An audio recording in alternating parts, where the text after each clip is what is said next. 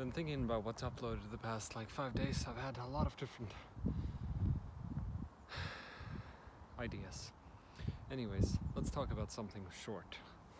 It's a political concept that most people aren't aware of. It's that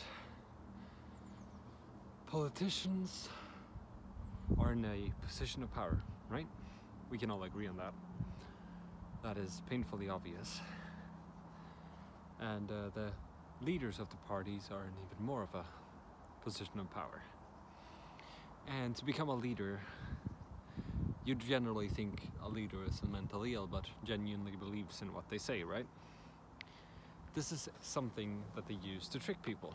So you see these leaders supporting LGBTQ, well, to the extent of them doing weird stuff on the street and still backing it up. The thing is, if you have someone in the top supporting mental illness, then the people will think that this thing is not mentally ill, but actually real and makes sense. Because you don't really want to see yourself as mentally ill in that kind of position, right? The thing is, our leaders know exactly what they're doing, and they don't believe in a single word that they themselves say. They just say all these things for power, and they have a goal with everything they say.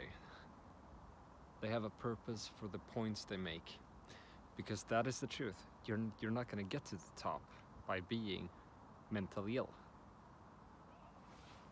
So stop believing that it's not mental illness.